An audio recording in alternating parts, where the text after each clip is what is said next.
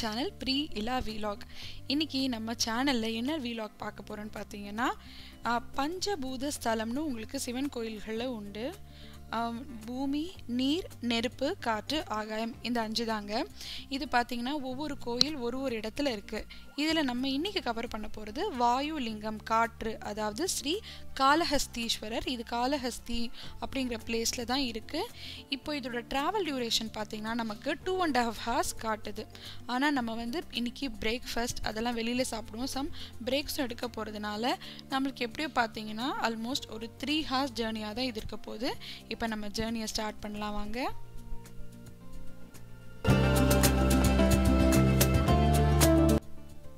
So இந்த பஞ்சபூத ஸ்தலங்கள் நான் சொன்னேன் இல்லையா, இதில் பூமி, நீர், நெருப்பு, காற்று, ஆகாயம். இதில் பூமி அப்படிங்கிறது நம்மளுக்கு காஞ்சிபுரத்தில் இருக்கக்கூடிய கோயில், அந்த சிவன் கோயிலில் கவர் ஆகிடுது. அதாவது ஏகாம்பரீஸ்வரர் கோயில் நிறைய பேர் போய் பார்த்துருப்பீங்க. மண்ணால் ஆன அந்த லிங்கம் தான். ஸோ அபிஷேகம்லாம் கூட அதை பண்ண மாட்டாங்க. அந்த மாதிரியான ஒரு லிங்க வழிபாடு அங்கே இருக்குது. அதுதான் காஞ்சிபுரத்தில் இருக்கக்கூடிய ஏகாம்பரீஸ்வரர் கோயில். இந்த லிங்கத்தை நம்ம பிருத்திவி லிங்கம்னு சொல்கிறோம். அடுத்து பார்த்தீங்கன்னா திருச்சியில் இருக்கக்கூடிய ஜம்புகேஸ்வரர் டெம்பிள். இந்த கோயில் பார்த்தீங்கன்னா எதை காட்டுதுன்னா நீர், அதாவது அபுலிங்கம்னு இதை சொல்கிறாங்க. அடுத்தது திருவண்ணாமலையில் இருக்கக்கூடிய அனைவரும் அறிந்த அந்த அருணாச்சலேஸ்வரர் கோயில் அதுதாங்க. அது பார்த்தீங்கன்னா அக்னி லிங்கம், நெருப்புக்கு தொடர்புடைய லிங்கமாக அங்கே கருதப்படுகிறது. அடுத்தது இப்போ நம்ம போயிட்டுருக்க காளஹஸ்தீஸ்வரர் கோயில் வாயு லிங்கம், காற்று. கடைசியாக பார்த்தீங்கன்னா ஆகாய லிங்கம், ஆகாச லிங்கம்னு தான் இதை சொல்கிறாங்க. இது சிதம்பரம் நடராஜர் கோயிலில் இருக்குது. ஸோ இங்கே பார்த்தீங்கன்னா காளஹஸ்தி நாங்கள் பிளான் பண்ணி விசிட் பண்ணணும்னு நினைக்கும் போதே என்னோடய ஹஸ்பண்டோட ஆஃபீஸ் கொலீக் என்ன சொல்லியிருந்தாருன்னா, அவங்க மண்டே போயிருந்தாங்க. அப்போவே பார்த்தீங்கன்னா பயங்கர ரஷ்ஷாக இருந்தது, பயங்கர க்யூவாக இருந்தது அப்படின்னு சொல்லியிருந்தாங்க. ஸோ நாங்கள் அதனால் வெனஸ்டே தான் பிளான் பண்ணி வெனஸ்டே தான் நாங்கள் இது ஸ்டார்ட் பண்ணியிருக்கோம். ஸோ மார்னிங் பேட்ச்லேயே நம்ம கவர் பண்ணி சாமி கும்பிட்டுடணும். அதுக்கப்புறம் நாங்கள் இங்கே பூஜை ஒன்று பெர்ஃபார்ம் பண்ண போகிறோம். ராகு கேது பூஜையும் பண்ண போகிறதுனால கொஞ்சம் காலையிலே கிளம்பிடலான்னு நாங்கள் வீட்டிலேருந்து ஒரு 6:15 மாதிரி தாங்க கிளம்பணும். அந்த டைம் கிளம்பணும். ஸோ பார்த்திங்கன்னா ஆன் த வேலே தான் எங்களோட பிரேக்ஃபாஸ்ட்டும் இருக்கும். பிரேக்ஃபாஸ்ட் பார்த்திங்கன்னா ஏற்கனவே நாங்கள் இந்த ரூட் பார்த்திங்கன்னா தடா போகும்போது நாங்கள் A to Bயில் சாப்பிட்டோம், நல்லா இருந்தது. ஸோ நாங்கள் இந்த வாட்டியும் பிரேக்ஃபாஸ்ட் வெளியில் பிளான் பண்ணி அந்த ரூட்டில் போகும்போது அங்கே சாப்பிட்டுக்கலான்னு பிளான் பண்ணி நாங்கள் ஸ்டார்ட் பண்ணோம். இப்போ வாங்க நம்ம ஜர்னி கன்டினியூ பண்ணலாம். ஸோ நீங்கள் சென்னை காளஹஸ்தி போகிறீங்க அப்படின்னா 2 ரூட்ஸ் இருக்குங்க. கூகுள் ரூட்ஸே நீங்கள் பார்த்தீங்கன்னா தெரியும். சூரப்பேட் அந்த ரூட் வழியாக நம்ம போகிறது இருக்குது. நெக்ஸ்ட்டு பார்த்திங்கன்னா தடா ரூட் இருக்குது. நம்ம வியூவர்ஸ்க்கு 2 ரூட்டுமே நம்ம காட்டலாம் கம்பேர் பண்ணின்றதுனால நாங்கள் போகும்போது சூரப்பேட் ரூட் எடுத்திருக்கோம், ரிட்டர்ன் வரும்போது தடா ரூட் எடுத்திருக்கோம். பட் அட்வைசபிள்னு நீங்கள் பார்த்தீங்கன்னா கண்டிப்பாக தடா ரூட் போகிறது ரொம்பவே நல்லதுங்க. அது ரொம்பவே நல்லா இருக்குது. நாங்கள் இந்த வீடியோலேயே உங்களுக்கு பார்த்தீங்கன்னா தெரியும். நாங்கள் போகும்போது சூரப்பேட் அந்த ரூட் எடுத்திருப்போம். ஸோ ட்ராவல் டியூரேஷனை பொறுத்த வரைக்கும் பார்த்தீங்கன்னா இந்த சூரப்பேட் ரூட்டு நம்ம ரூட் எடுத்து போனோம் அப்படின்னா நம்மளுக்கு குவிக்கஸ்ட் ரூட்டாக இருக்கும். பட் நீங்கள் பார்த்தீங்கன்னா இங்கே போகிற வழியில் நமக்கு 2 பிரிட்ஜு கன்ஸ்ட்ரக்ட் பண்ணிகிட்டு இருக்கிறதுனால நம்மளுக்கு சர்வீஸ் லைனில் விடுவாங்க. ஸோ கொஞ்சம் உங்களுக்கு டிராஃபிக் மாதிரி தான் இருக்கும். ஸோ இப்போ பார்த்தீங்கன்னா நம்ம பிரேக்ஃபாஸ்ட் பிளேஸை ரீச் பண்ணிட்டோம். A to B வந்துட்டோம். நாங்கள் மார்னிங் ஏர்லியாக பண்ணதுனால எங்களுக்கு வடை தரலைங்க, அப்புறம் பூரிலாம் தரல. நாங்கள் ஸ்பெஷல் டிஃபன் ஆர்டர் பண்ணியிருக்கோம். அந்த மினி டிஃபன் சொல்லுவோம் இல்லையா, அதிலே பார்த்தீங்கன்னா பொங்கல், பூரி, வடை அந்த மாதிரி காம்போவில் எல்லாமே நமக்கு வரும். ஆனால் பார்த்தீங்கன்னா எங்களுக்கு அதுக்கு பதிலாக நாங்கள் உங்களுக்கு கிச்சடி தரோம் அப்படின்னு சொல்லிட்டு எங்களுக்கு பூரி அண்ட் இது தரல, வடை தரல, மெது வடை தருவாங்க தரல. ஸோ டிசப்பாயிண்டிங், அது ஒரு விஷயம். தந்திருக்கலாம் மேபி ஏர்லின்றதுனால அவங்க அந்த மாதிரி சொல்லியிருக்காங்களா என்னன்னு தெரியல. But food is okay. But என்னை பொறுத்த வரைக்கும் கிச்சடிலாம் இன்னும் கூட என்ன சொல்கிறது ரொம்ப நார்மலாக இருந்தது. நார்மலாக வீட்டில் செய்கிற மாதிரி தான் இருந்தது, ஸ்பெஷலாக சொல்கிற மாதிரி இல்லை. Otherwise okay. சரி வாங்க நம்ம ஜேர்னி கண்டினியூ பண்ணலாம். நீங்கள் பார்த்தீங்கன்னா A to B முடிச்சதுக்கப்புறமே நமக்கு 2 பெட்ரோல் பங்க் இருக்குங்க வழியில். நாங்கள் டேங்க் ஃபில் பண்ணிட்டோம். ஃபஸ்ட்டு பார்த்தீங்கன்னா அங்கே இந்தியன் ஆயிலும் இருக்குது, பாரத் பெட்ரோலியமும் இருக்குது, பக்கத்துலேயே ஈஸியாக இருந்துச்சு. அதுக்கப்புறம் இந்த சூரப்பேட் ரூட் பற்றி சொல்லணுன்னா பிரிட்ஜ் ஒன்று கன்ஸ்ட்ரக்ட் பண்ணிகிட்டு இருக்காங்க. நமக்கு அதனால் 2 பிரிட்ஜ் கன்ஸ்ட்ரக்ட் பண்ணுறதுனால நம்ம சர்வீஸ் லைனில் போகிற மாதிரி இருக்கும். அப்போ மட்டும் உங்களுக்கு கொஞ்சம் அந்த கன்ஜஸ்டடாக ஒரு டிராஃபிக் மாதிரி இருக்கும். மற்றபடி அதுக்கப்புறம் பார்த்தீங்கன்னா கொஞ்சம் ஓகே, நல்லா இருந்தது ரூட்டு. இப்போ வாங்க நம்ம ஜர்னியை கன்டினியூ பண்ணலாம்.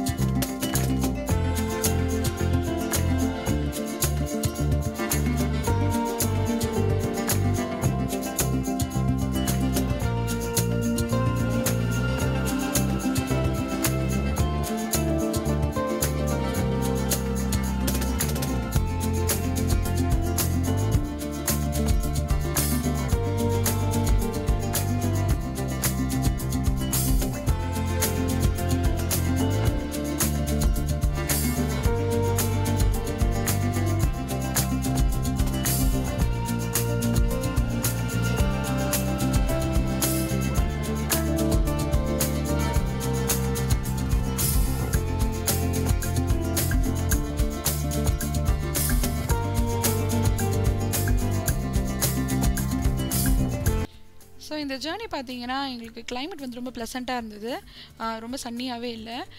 அதனால் பார்த்தீங்கன்னா நான் நினச்சேன் ஏர்லியாக ஸ்டார்ட் பண்ணி தான் நமக்கு இப்படி இருந்தது, இல்லைங்க ரிட்டர்ன் வரும்போதும் அதே மாதிரி தான் இருந்தது, ரொம்ப நல்லா இருந்தது. இப்போ பார்த்தீங்கன்னா இந்த டால் வந்து பெரிய வெஹிக்கிள்ஸ்க்கு மட்டும்தான் வந்து இது பண்ணாங்க, காருக்குலாம் எதுவும் பண்ணல. நம்ம கிளம்பிட்டோம். இப்போ வாங்க நம்ம ஜேர்னியை கன்டினியூ பண்ணலாம்.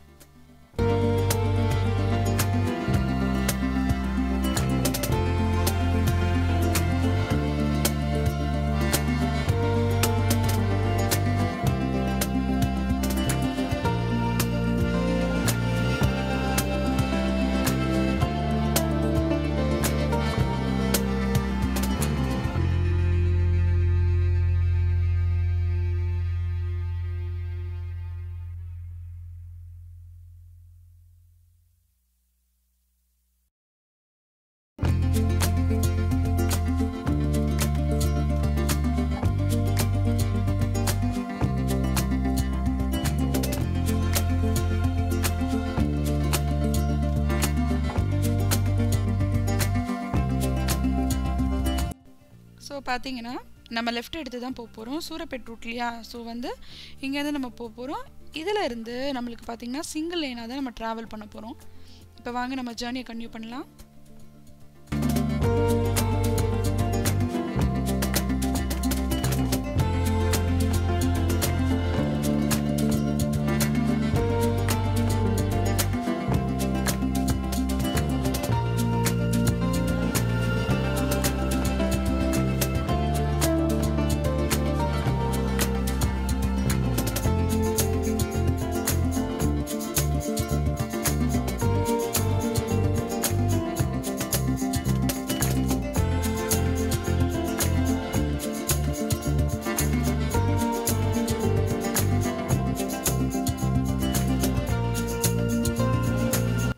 ஸோ ஓரளவுக்கு பரவாயில்ல ரோட்ஸ் நினச்சோம், ஆனால் பார்த்தீங்கன்னா கொஞ்ச நேரத்துலேயே பேட் ரோட்ஸ் வந்து ஸ்டார்ட் ஆகிடுச்சு. ஸோ நீங்கள் ஃபேமிலியாக வரீங்க, அப்புறம் வந்து பார்த்தீங்கன்னா இது வந்து ஒரு எஸ்சிவி, இப்போ நாங்கள் போனது நெக்ஸான்றதுனால ஓரளவுக்கு பரவாயில்ல. பட் நீங்கள் சின்ன காரில் வரீங்க அப்படின்னா ஃபேமிலியோட பஞ்சர்லாம் ஆனால் ரொம்ப கஷ்டமாக இருக்குங்க. கண்டிப்பாக சொல்கிறேன், இது வந்து ஒரு அட்வைசபிளான ரூட்டே கிடையாது. நீங்கள் கொஞ்சம் டியூரேஷன் எக்ஸ்ட்ரா ஆனாலும் பரவாயில்ல, நீங்கள் தடா ரூட்டில் போகிறது பெஸ்ட். சரி வாங்க இப்போ நம்ம ஜேர்னி கன்டினியூ பண்ணலாம்.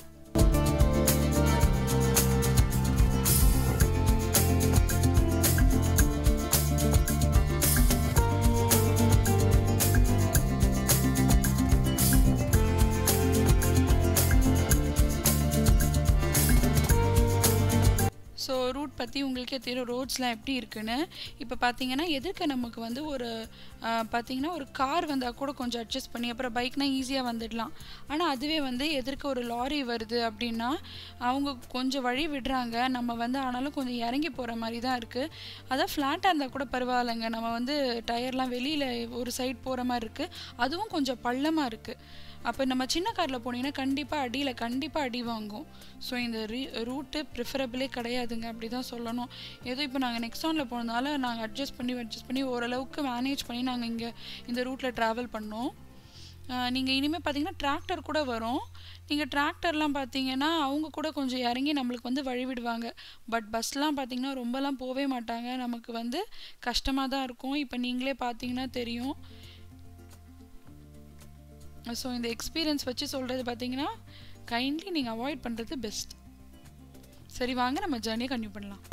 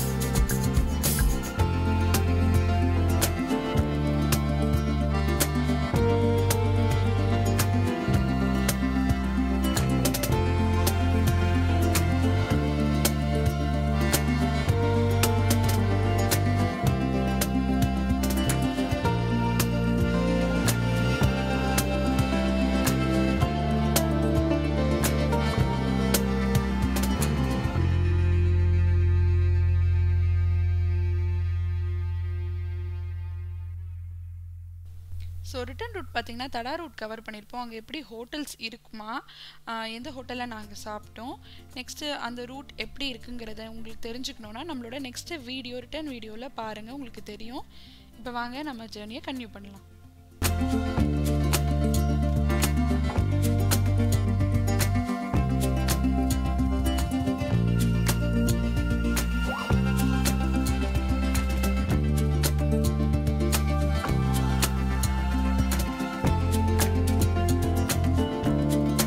ப்ராப்ளமேட்டிக் ஏரியா முடிஞ்சிருச்சு. இதுக்கப்புறம் பார்த்தீங்கன்னா இனிமேலாம் நம்மளுக்கு ரோட்ஸ் ரொம்ப நல்லா தான் இருந்தது, நம்ம ட்ராவல் பண்ணி போனோம். இப்போ வாங்க நம்ம ஜேர்னியை கன்டினியூ பண்ணலாம்.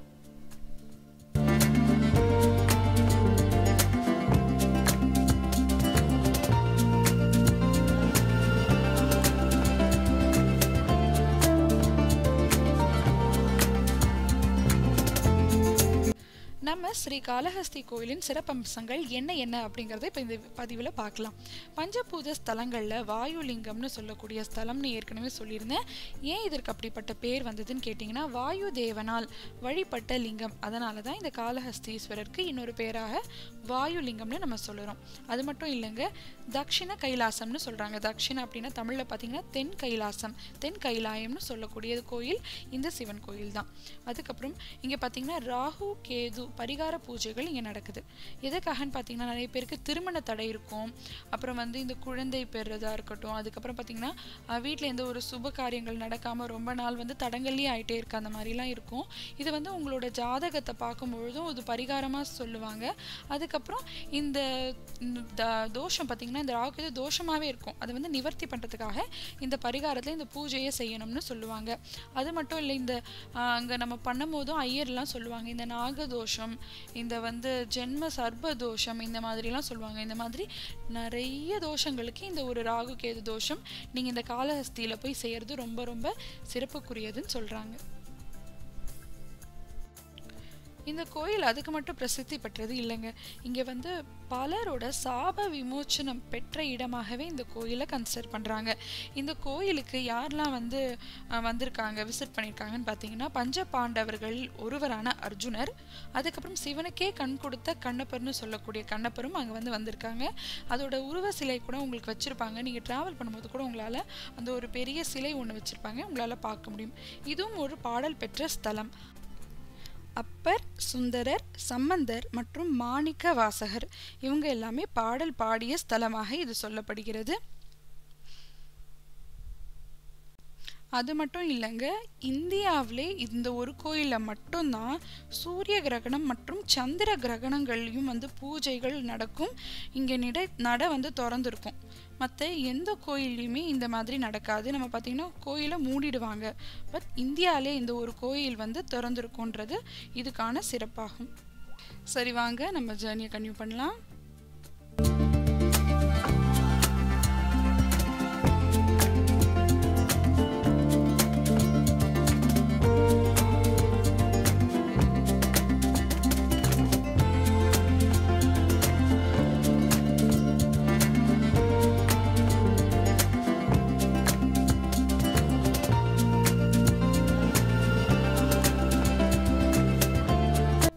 ஸோ பார்த்தீங்கன்னா நம்ம கோயிலை ஆல்மோஸ்ட் ரீச் பண்ணிட்டோம். இன்னும் கொஞ்சம் ஃபியூ மினிட்ஸில் நம்ம வந்து கோயிலை ரீச் பண்ணிவிடுவோம்.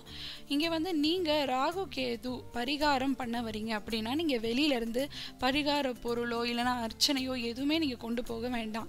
நான் ஏற்கனவே சொல்லியிருந்த மாதிரி நம்ம வந்து ஒரு 750 ருபீஸ்க்கான ஒரு டோக்கனோ இல்லைனா 500 ருபீஸ்க்கான இந்த வந்து பரிகாரத்துக்காக நீங்கள் கவுண்டரில் பே பண்ணிவிட்டு வரீங்க அப்படின்னாலும் உங்களுக்கான பூஜை பொருட்களை அவங்களே கொடுத்துடுவாங்க.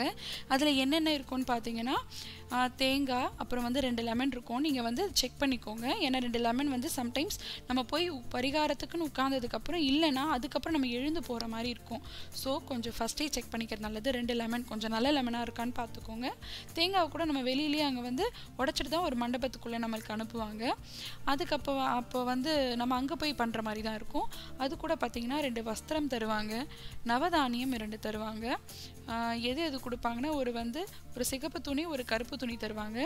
அதுக்கப்புறம் பார்த்திங்கன்னா சிவப்பு துணியில் நம்ம ஒரு நவதானியத்தில் எது கொட்டுவோம்னா கொள்ளு இருக்கும், அதை பரப்பி நம்ம பூஜை செய்வோம். கருப்பு துணியில் பார்த்திங்கன்னா கருப்பு உளுந்து கொடுத்துருப்பாங்க, நம்ம அதை பரப்பி அதை பூஜைக்கு செய்வோம். அப்புறம் புஷ்பங்களும் நமக்கு பார்த்திங்கன்னா உதிரி பூவாகவே நம்மளுக்கு கொடுத்துருவாங்க. சம்பங்கி மற்றும் இந்த பன்னீர் ரோஸ் இந்த மாதிரி வாசனை உரிய பூ தான் நமக்கு தருவாங்க. ஏன்னா அந்த பூஜை செய்யும் பொழுது அது மட்டும் இல்லாமல் நமக்கு 2 வெள்ளியில் ஆன நாகர் சிலை கொடுப்பாங்க. நமக்கு சின்னதாக ரொம்ப கைக்குள்ளே அடங்குற மாதிரி ஒரு மெலிசான ஒரு வெள்ளி உருவச்சிலை கொடுப்பாங்க நாகத்துக்கு. இது பார்த்திங்கன்னா ஒன்று 5 தலை நாகம் இருக்கும், ஒன்று 1 தலை நாகம் இருக்கும். இதை நம்ம கரெக்டாக பார்த்து தான் நம்ம அங்கே உட்காரணும். ஏன்னா சம்டைம்ஸ் என்ன நடக்கும்னா மிஸ்டேக்காக 2 5 தலை இல்லைன்னா 2 1 தலை நாகம் வந்துடும். அப்படி வரக்கூடாது. ஒரு 5 தலை இருக்கணும், ஒரு தலை நாகம் இருக்கணும். அந்த மாதிரிலாம் நம்ம வைக்கணும். இதெல்லாம் நம்ம ஐயரே மைக்கில் சொல்லிக்கிட்டே இருப்பார். உங்களுக்கு பார்த்திங்கன்னா தமிழ், தெலுங்கு, கன்னடம், ஹிந்தி 4 லாங்குவேஜ்லையும் நான் சொல்லிக்கிட்டே இருப்பாங்க. இதை செக் பண்ணிக்கோங்க, பூஜை உட்காந்ததுக்கப்புறம் நீங்கள் எழுந்து போகக்கூடாது, நீங்கள் முதல்ல இதை செக் பண்ணிக்கோங்கன்னு சொல்லிட்டு தான் உங்களுக்கு ஸ்டார்ட் பண்ணுவாங்க. நீங்கள் அதுக்கான பூஜை எங்கே செய்யணும். அது மட்டும் இல்லை, குங்குமம் ஒரு பேக்கெட், மஞ்சள் ஒரு பேக்கெட், இதை கலந்து வச்சுக்க சொல்லி நம்ம அந்த பூஜை மந்திரம் சொல்லிகிட்டே இருப்பாங்க. நம்ம அந்த பூஜை பண்ணிக்கிட்டே இருக்க மாதிரியான ஒரு இதுதான் நடக்கும். அதுக்கப்புறம் நீங்கள் பூஜைக்கு அவங்க கொடுத்த பையும் சரி எதுவுமே சரி எல்லாத்தையுமே நீங்கள் அங்கேயே வச்சிடணும். எதையுமே நம்ம எங்கேயுமே எடுத்துகிட்டு போகக்கூடாது. நம்ம வீட்டுக்கு எதுவுமே கொண்டு வர போகிறதில்ல. நம்ம பண்ண போகிற பரிகார பூஜைக்கானது கோயில்லையே எங்கே பூஜை பண்ணுமோ நம்ம அங்கேயே வச்சுட்டு கால்படாமல் எழுந்து நடந்தால் வந்துடணும். அதில் இருக்கக்கூடிய நான் சொன்னேன் இல்லையா நாகர் சிலை 2 தருவாங்க, ஒரு 5 தலை நாகமும் ஒரு தலை நாகமும் ஒரு சின்ன உருவச்சிலை. அதை மட்டும் நம்ம கையில் எடுத்துகிட்டு போக சொல்லி அதை என்ன சொல்லுவாங்கன்னா கோயிலை தலையை சுற்றிட்டு நம்ம மெயின் உள்ள பிரகாரத்துக்குள்ளே போனதுக்கப்புறம் மூலவர் பக்கத்தில் இருக்கக்கூடிய அந்த உண்டியல் இருக்கும் இல்லையா, அதில் ஏதாவது ஒரு உண்டியலில் போட்டுடணும். நம்ம தலையை 3 சுற்று சுற்றிட்டு கணவன் மனைவியாக இருந்தால் கணவன் முதல்ல மனைவி, அப்புறம் அதுக்கப்புறம் பார்த்தீங்கன்னா உங்களுக்கு குழந்தை இருக்குது, அதாவது 10 வயசுக்கு கீழே இருக்குன்னா அந்த குழந்தைக்கும் தலையை சுற்றிட சொல்லுவாங்க. 3 சுற்று சுற்றிட்டு அதுக்கப்புறமா நம்ம மெயின் உண்டியலில் நம்ம அதை உள்ளே போட்டுடணும், நல்லா வேண்டிக்கிட்டு போட்டுடணும் அப்படின்னு சொன்னாங்க. இந்த பரிகார பூஜை நம்ம செய்யும்பொழுது நம்ம கூட எக்ஸ்ட்ரா யாராக வந்திருந்தாலும் அவங்கள இன்க்ளூட் பண்ணாமல் தனியாக தான் உட்கார வைப்பாங்க. நம்ம பண்ணுற மாதிரி இருக்கும். நம்ம நேராக சிவனும் இருப்பாங்க, இல்லைன்னா அடுத்த பேட்ச் உட்கார வைக்கும் உற்சவரை பார்த்த மாதிரி இருக்கும். இந்த மாதிரி பண்ணுவாங்க. இது மட்டும் இல்லாமல் கோயில்லையும் உள்ளேயும் இருக்குங்க, அது 2500 ரூபாய் அந்த மாதிரி இருக்கும். அதுக்கான பூஜ்யம் இதே ராகு கேது பூஜை தான். அங்கே உங்களுக்கு கொஞ்சம் காஸ்ட் அதிகமாக இருக்கும். இப்போ பார்த்திங்கன்னா நம்ம பெய்ட் பார்க்கிங் வந்துட்டோம், கார் பார்க்கிங். இது பார்த்திங்கன்னா கோயிலுக்கு ரொம்பவே பக்கத்தில் வாக்கபிளாக இருக்கும். 75 ருபீஸ்னு சார்ஜ் பண்ணாங்க. நாங்கள் இங்கே தான் பார்க்கிங் விட்டுட்டு போனோம். ரொம்ப வாக்கபிள்ன்றதுனால நாங்கள் கார்லேயே ஸ்லிப்பரை ரிமூவ் பண்ணிட்டு போயிட்டோம். பட் நீங்கள் பார்த்திங்கன்னா இது கோயிலுக்கு ரொம்ப நியர்பைனால நீங்கள் போய் ரைட் போனீங்கனாலே கோயில் உங்களுக்கு கோபுரம் தெரியும். அங்கே பார்த்தீங்கன்னா உங்களுக்கு ஷூ அந்த டோக்கன்லாம் இருக்கும், நீங்கள் அங்கேயே விட்டுட்டு நீங்கள் போகலாம். தேங்காய் பழம் இப்போ சொல்கிறேன், இந்த பண்ணுறவங்க நீங்கள் அங்கே தருவாங்க, வாங்கிட்டு போகணுன்னு அவசியம் இல்லை. அதுக்கப்புறம் பார்த்தீங்கன்னா கோயிலுக்குள்ளே செக் பண்ணுவாங்க. ஸோ மொபைலே நான் எடுத்துகிட்டு போகக்கூடாது. நாங்கள் மொபைலை கார்லேயே வச்சுட்டு தான் நாங்கள் அதுக்கப்புறம் போயிட்டோம். அதனால் நாங்கள் கோயிலுக்குள்ளே வீடியோஸ் ஃபோட்டோஸ்லாம் எடுக்க முடியல. நாங்கள் மேக்ஸிமம் எவ்வளோ கவர் பண்ண முடியும் உங்களுக்கு கவர் பண்ணியிருக்கோம். ஸோ இப்போ பார்த்தீங்கன்னா நம்ம இந்த வழியாகவே போகலாம். இது ஒன் ஆஃப் த வே. 2 வழி இருக்கும், நம்ம இந்த பக்கம் போகலாம். அதுக்கப்புறம் இன்னொரு சைட் பார்த்தீங்கன்னா ஸ்டெப்ஸ் மாதிரியும் இருக்கும். அந்த மாதிரி கோயிலோட என்ட்ரன்ஸ் நமக்கு தெரியும். இப்போ நாங்கள் போனது இந்த வழியாக தான் போனோம். நீங்கள் ரிட்டர்ன் வரும்போது கூட இங்கே நம்மளுக்கு ரெஃப்ரெஷ்மெண்ட்ஸ் இருக்குது, இங்கே இளநீ எல்லாமே இருக்குது. நீங்கள் இப்படியே நேராக போனீங்கன்னா உங்கள் லெஃப்ட் சைடு தான் ஷூ கீப்பிங் அந்த இது இருக்கும். ஸோ இப்போ பார்த்தீங்கன்னா சென்னை டு காளஹஸ்தி ரோட் ட்ரிப்பில் நம்ம கவர் பண்ணியிருக்கோம். நெக்ஸ்ட் கோயிலுக்கான இன்ஃபர்மேஷனும் கொடுத்துருக்கோம். இதில் பார்த்தீங்கன்னா நம்ம போன ரூட் வேறு, இப்போ ரிட்டர்ன் போகிற ரூட் வேறு. போன ரூட் சூரப்பேட் ரூட். அதை விட ப்ரிஃபரபிள்னு பார்த்தீங்கன்னா தடா ரூட் தான். இந்த தடா ரூட் ரிட்டர்னில் போகும்போது ரோட்ஸ் எப்படி இருக்குது, ஹோட்டல்ஸ்லாம் அவைலபிளாக இருக்கா, எப்படி நான்வெஜ் வெஜ் ஹோட்டல்ஸ் எல்லாமே இருக்கான்றது இன்ஃபர்மேஷன் எல்லாத்த பற்றியும் உங்களுக்கு தெரிஞ்சுக்கணுன்னா என்னோடய பார்ட் 2 வீடியோ ரிட்டர்ன் வீடியோ பாருங்கள். மறக்காமல் நம்ம சேனலுக்கு சப்ஸ்கிரைப் பண்ணிவிடுங்க. And keep on encouraging as. Subscribe பண்ணிவிட்டு பக்கத்தில் இருக்க பெல் ஐக்கானை கிளிக் பண்ணிவிடுங்க. அந்த பெல் ஐக்கானில் ஆல்னு கொடுத்துருங்க. அப்போ தான் நான் போடுற எல்லா வீடியோஸும் உங்களுக்கு நோட்டிஃபை ஆகும். Thank you so much. நெக்ஸ்ட் வீடியோவில் சந்திக்கலாம். பாய்.